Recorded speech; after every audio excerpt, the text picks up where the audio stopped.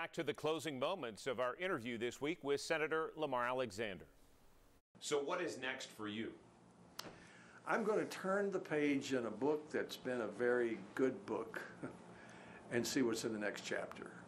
I'm not sure what that will be. I'll be right here. I'll live in Blount County within about 30 miles of 6 generations of ancestors where they lived and died and are buried, and we'll see what comes.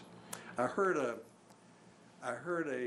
newscaster once say about a basketball player that if he quit trying so hard and let the game come to him, he'd be a much better player. Maybe I'll quit trying so hard and let life come to me and see what happens. Will you slip into a plaid shirt like you've done in the past? Again, I know you still have a few. I do, and they fit. Yeah, sure, when it's colder. Well, Senator, anything I should have asked you that I didn't?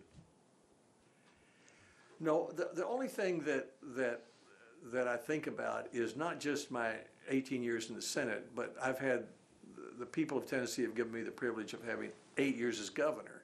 So I can look back over 40 years and see our state. I mean, I can see it when we didn't have an auto industry, when we were the 3rd poorest in average family incomes, when the Knoxville area didn't take as much pride in what I like to call the Oak Ridge corridor. We were proud of football and the mountains and TVA, but we just overlooked the fact that we had this huge concentration of brain power here, and now that's becoming much more a part of our pride.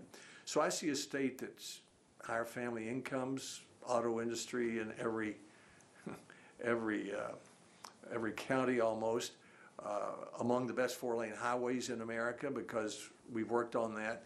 And the other good thing I see is that for 40 years we've had a succession of leadership, governors, Republican, Democrat, all of whom worked together, made handoffs from McWhorter, Bredesen to Haslam, for example, or Alexander McWhorter, all taking the attitude that Speaker McWhorter said when I was elected 40 years ago.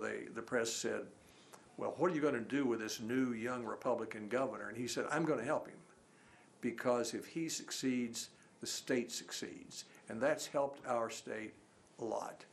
And it would help our country if the same sort of attitude prevailed. You talked about the great things about this state and this community in particular. Is there anything that still keeps you up at night that you worry about? About this state? About this state or the state of the world? Well, the most dangerous thing in the world is nuclear weapons, our nuclear weapons.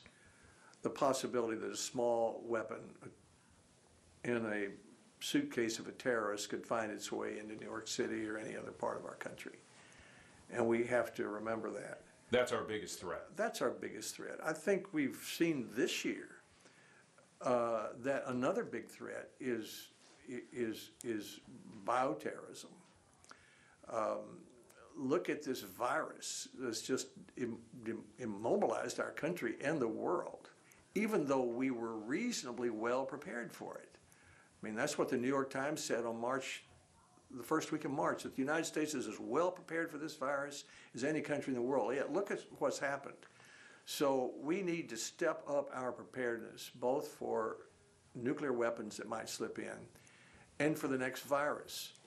Jared Diamond, who's a great student of diseases, said that one thing that's different about COVID-19 and any other virus is the jet plane, that people can travel all around our country and around the world and spread it.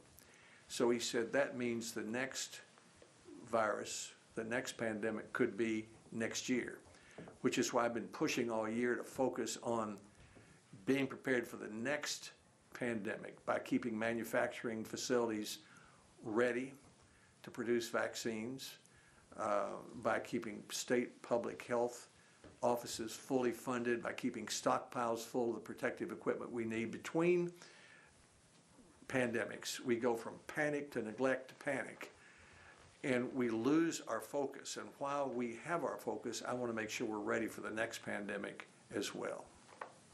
Anything else that you'd like to say, Senator, before we let you go?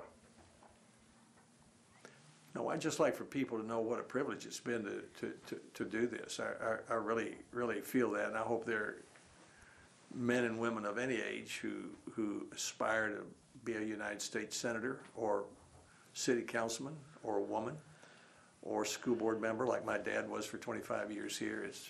We still have a remarkable country and a remarkable system of government that most people in the world would love to have. Appreciate your time, sir. Thank you for your John. service.